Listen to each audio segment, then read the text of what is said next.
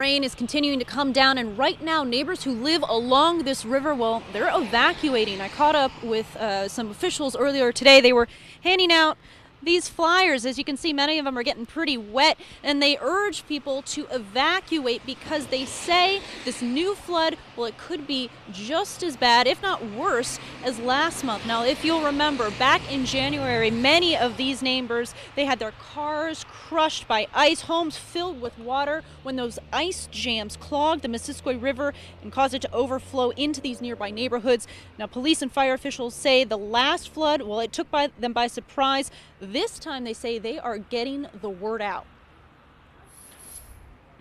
Stay someplace else tonight and possibly even tomorrow night, because I think it's going to be 2 or 3 days before we know if we're really out of the woods for this event.